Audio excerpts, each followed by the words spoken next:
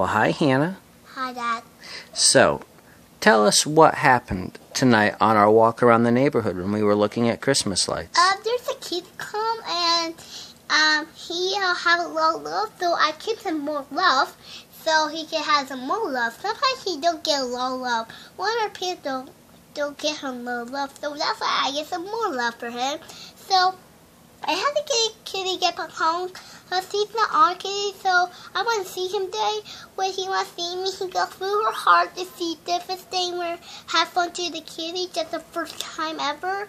See all the Christmas lights, so I had to give some kisses. He wants to see me again, to all the love he has in her heart. That's so nice of you. So now, what did the kitty do when you were giving it lots of loving kisses? He played with me just a little bit. He was laying down, I was rubbing her belly just a little bit, and we played together. Yeah. Like rubbing the kitty.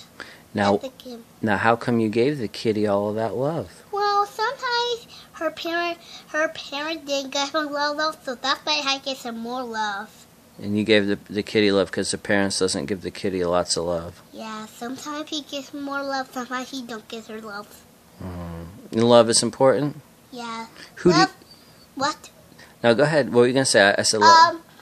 So the kitty never go home, but he has a father, so he comes to our house because he wants to see our house looking. When he see our house, I have to play get down our heart to the house into my heart to get the kiss into to my kissy to get to the kitty to see our house looks like our number.